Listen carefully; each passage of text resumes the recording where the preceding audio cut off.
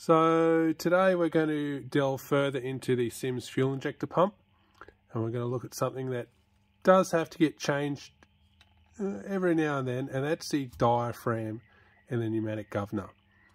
So we'll delve right into it.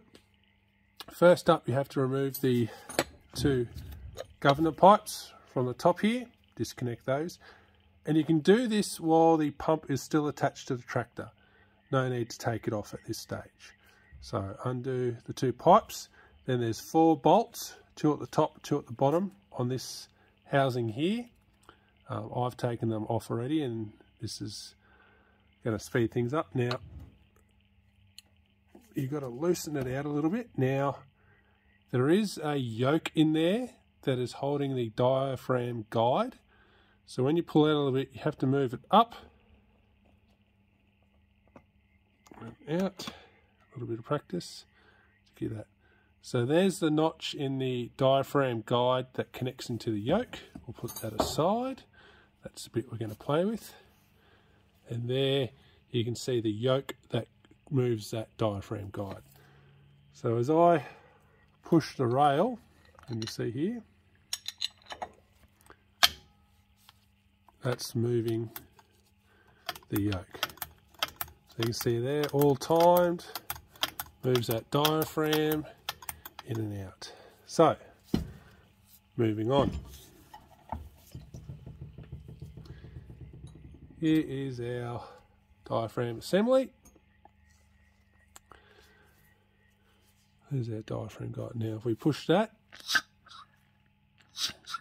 hear that? Yeah, airflow. So this one's got pretty good seal still. You can see it just inside there, but let's get into it. Right, so we've got a spring ring just inside here. Now I suggest with 2 fingers you hold this, because there is a little bit of tension on the spring. Not too much that's going to fly out, but enough to catch you unawares. Spring ring gently out. Off to the side. Now the disc comes off. As you see, the spring's trying to push it all out. Disc off. Governor spring right there. Off. We've got our guide. We've got our damping valve down here, and here's our diaphragm in here. So a rubber part can perish, can put, governor out of whack. Readily available. I've had a great life. If you're rebuilding one, I suggest you replace this straight up. Now I have loosened some parts already to speed up the video, so hopefully the guide, there we go, comes straight off.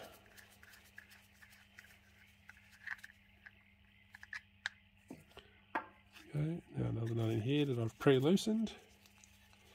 Let's connect to the damping valve, and then we've got a few discs.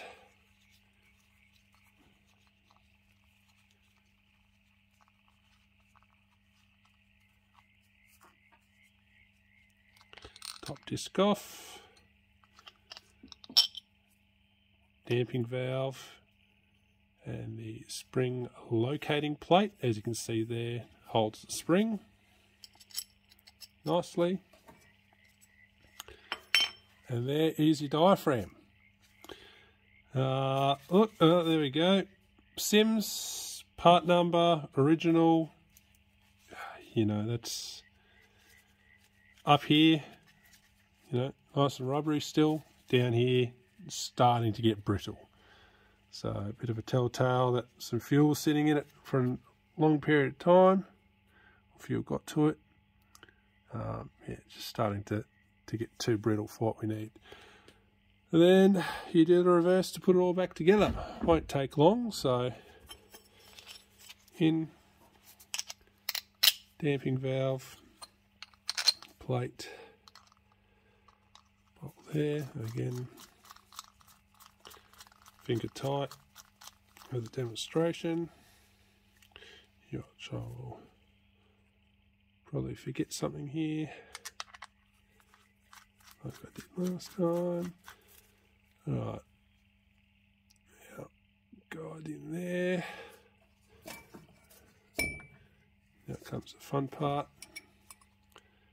There, spring in there, spring guide. Now you're going to want to have that balanced.